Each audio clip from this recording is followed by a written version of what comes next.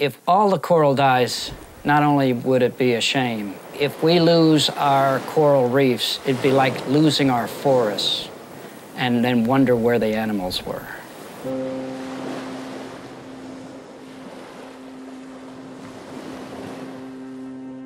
The value of Mote Marine Laboratories programs here in the Florida Keys is immeasurable. They are going out with a variety of scientists and getting very specific answers to very important questions to help us better manage our coral reefs. Well, Mote's Tropical Research Lab became a lab to do a number of things.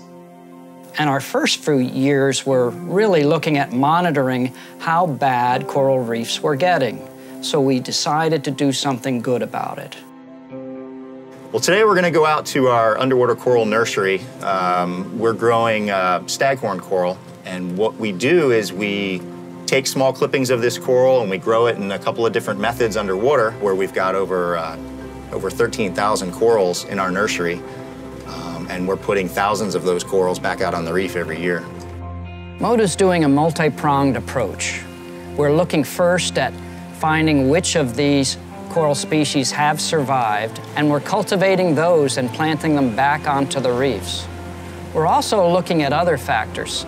We're interested in studying beneficial bacteria, how they help keep corals healthy. So we're trying to figure out what organisms are out there acting as pathogens, what organisms are out there that actually make corals healthier, and how we can make sure that those corals survive in the future. When we first got into this project, we always assumed that the thing that would limit us the most would be the growth rate of this coral. Corals, by nature, are very slow-growing animals.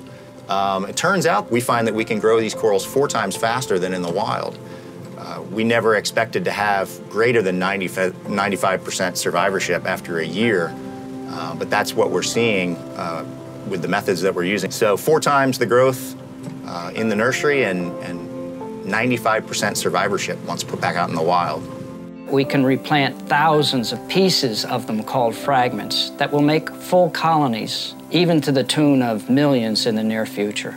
We're doing something very unique here at Mote, instead of waiting thousands of years for Mother Nature to make that happen.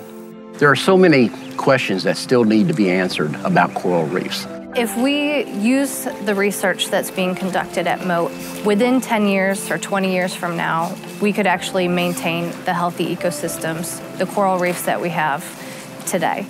It's generally difficult to get funded to do things that nobody has done.